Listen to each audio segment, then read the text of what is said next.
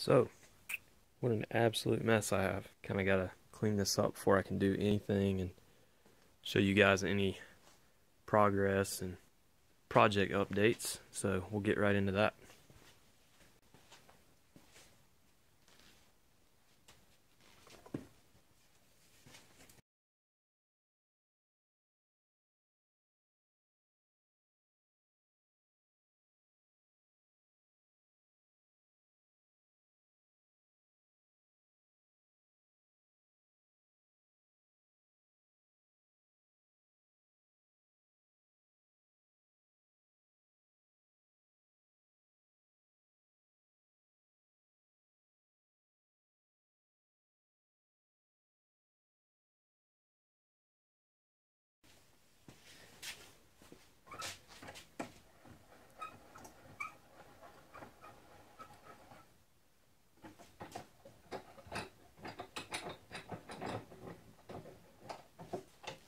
Alright, somewhat clean now. Alright, so you're going to have to keep up with me here. I'm going to be going over a lot of stuff. Here lately, still been having some health issues. And it's really affecting what I normally do. And it's been a huge mental game. So I've been down here messing around in the garage quite often, and I've been messing around with some projects here and at work a little bit just to stay motivated and keep my morale up during all this. But one thing that I've been doing a lot of here lately is kind of collecting stuff or going out and buying new stuff because I'm just kind of bored. I'm sure some of you guys know what I'm talking about. But I have some new things out here and some that some of you guys have seen before. I'm just going to go over it real quick. All this stuff was on this workbench, by the way. Everything you see here was on the workbench. And some of which are some tools I use for some of the projects, and others are some heads, some new, some old that you guys have seen. But I'll probably walk down there and pick them up and bring them over here so you can see them a little better. But starting off over here down in the bottom left corner, I have a new to me plum, and it's supposedly 4 pound. It's got a 4 stamped on it. Probably not going to be in focus, but there's a 4 right above the plum. I actually finally got myself a scale, and this is like 3.88 pounds, I think. Let's go check that. Alright, so we're at 0 right now. Luckily this axe is like, I don't think it's ever been used, in all honesty. Like, look at the pole. Pretty much perfect. A few chips here, but could be just from the way it was stored. Still got paint on it.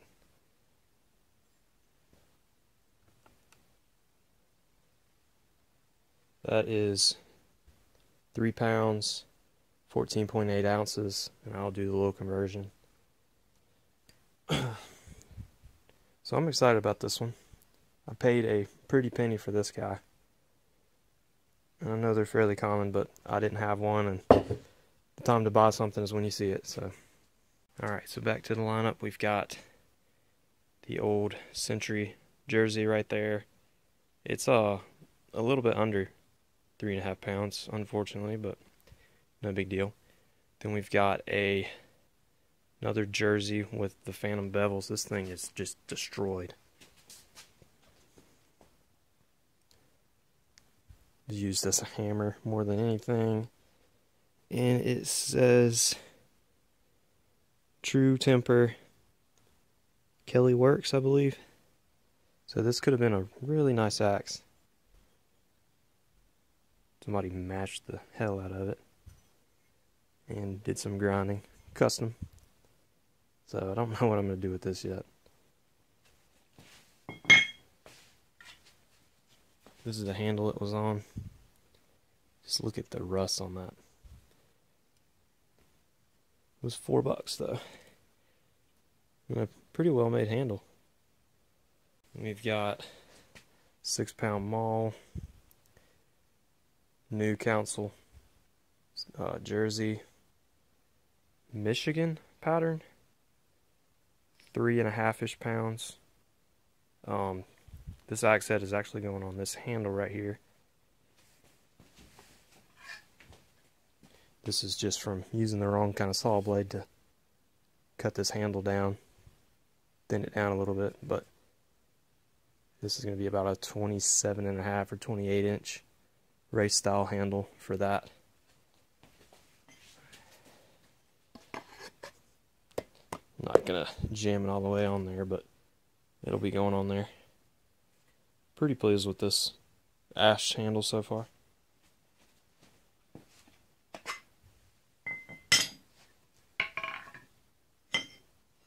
Got this old brush axe that I found at work many years ago. I actually had this on this 36-inch handle. I did that a long time ago. When I put that on there, I should have bought a straight handle, but I didn't. But yeah, I took that off, and I was actually planning on putting this Michigan pattern on that handle, but I don't know, it was just a bit too long.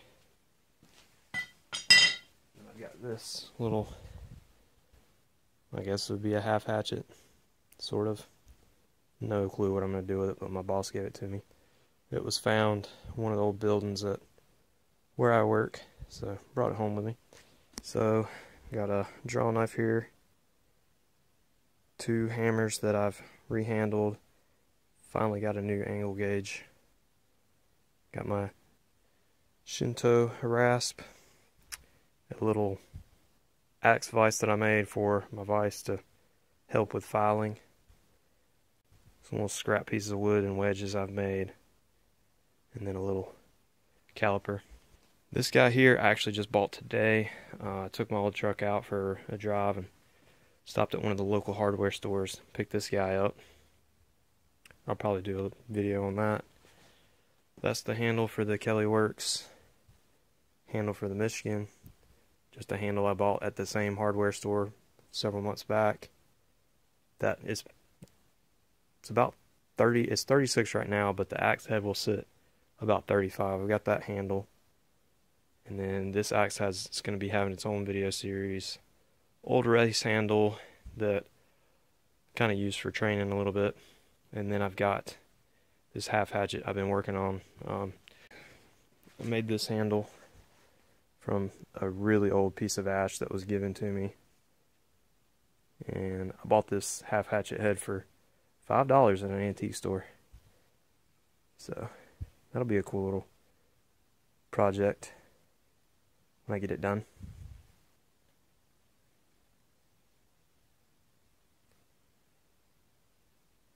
But yeah, that's what I've been up to.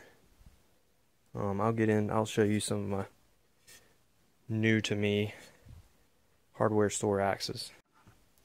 Alright, so in the same purchase as that half hatchet over there, I got a few other things for pretty good prices. I picked up this hatchet here for, I don't know, $15 I think. It's in good shape overall. Obviously it's pretty weathered, but I think that weathered look is amazing when you go to restore them. I've actually got another hatchet that looked just like this. So this is the one. It looked almost identical to the condition of this one. I found this one at campground where I used to work, and yeah, it was rough looking, but obviously it's pretty freaking gorgeous now. It's not a very old axe. It's actually made in 2003, but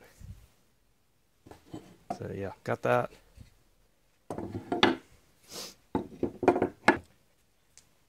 Got this old school council Jersey pattern,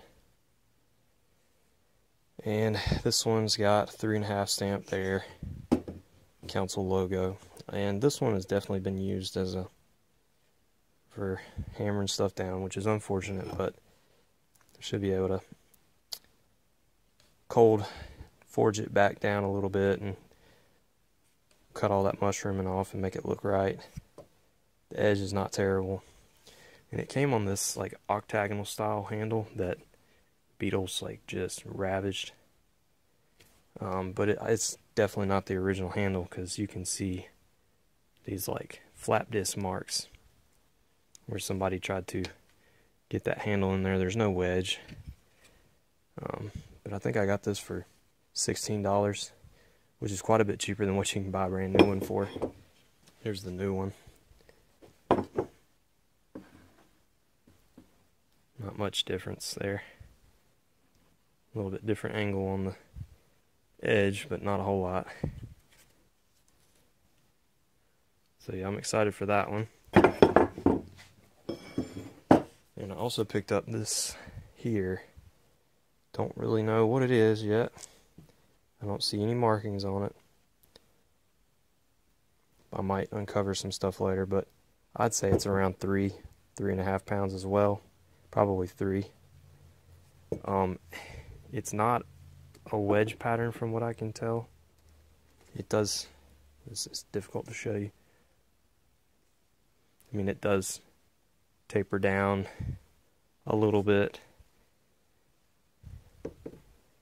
Yeah, it's tough to show you, but it's not a true wedge pattern, and it's on a 28-inch handle that's just covered in tape.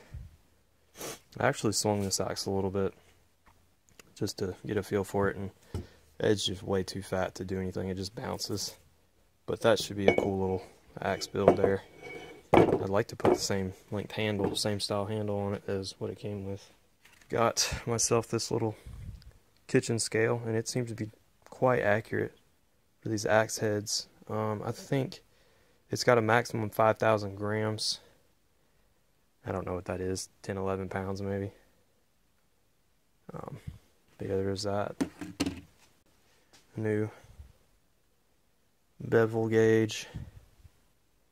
I lost my other one, or somebody took it, I don't know. Good thing to have. Dang, you can tell I hadn't been chopping. That's pitiful. The axe I bought today, it's a Tecton. Turn the other one. Tecton 2.5 pound felling axe, model 3250. Alright, so this axe here I am very excited about. It's a Montreal hybrid. Flares really far out. 1,500 grams is what it's advertising as. And look at this handle. Obviously. Loud and proud, made in China.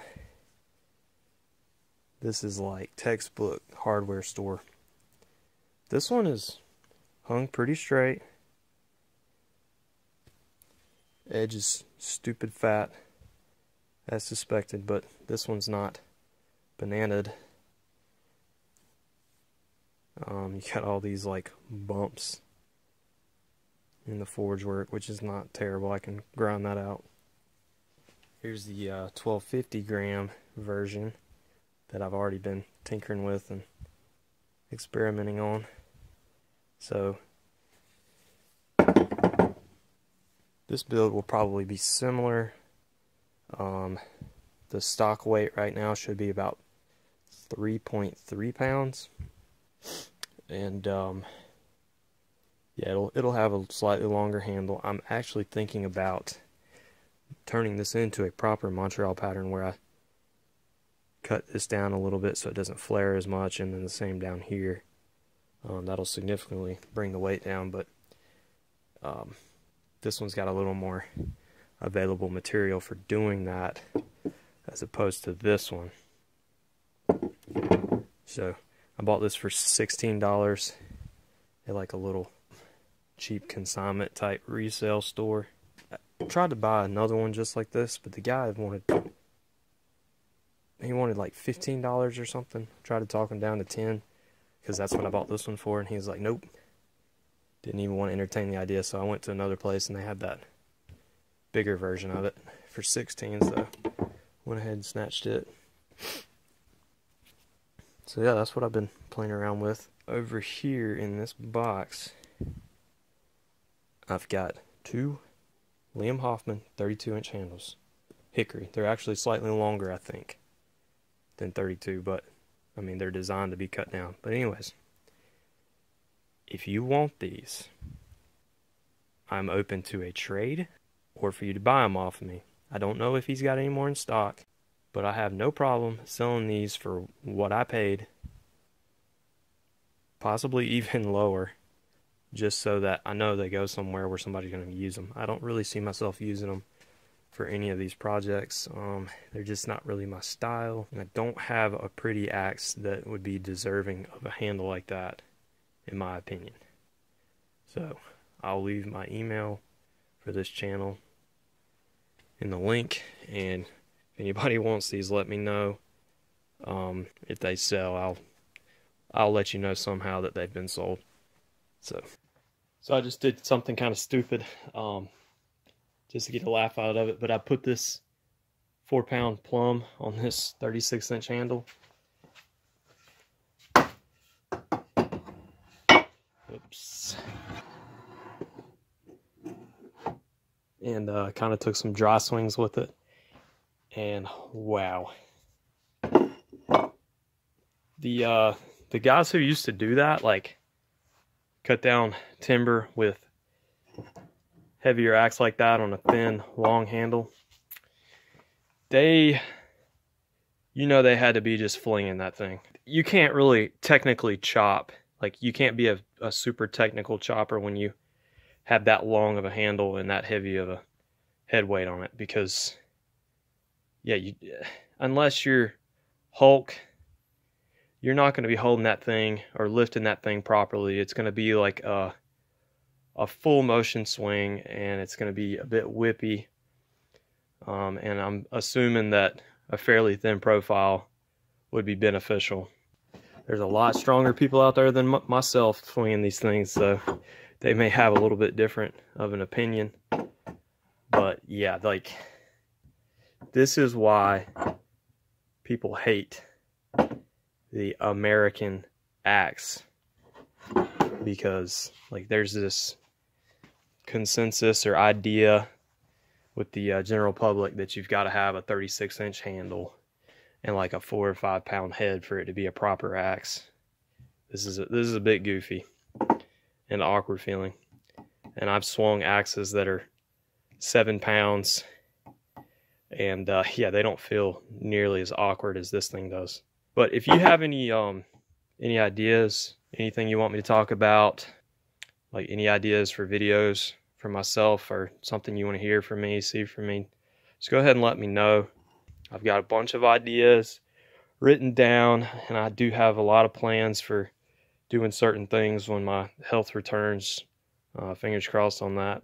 So some of the things, some of the things you might suggest, I may already have heard it from somebody or thought of it myself. But yeah, definitely let me know what you're thinking, because I mean, I'm not really doing this to look like a badass or show people that I'm a better chopper than anybody. I'm doing this to get outside of my comfort zone and help people learn from other people, and kind of learn with you guys that are watching this stuff. So yeah, just let me know in the comment section, or let me know directly what you think I should do.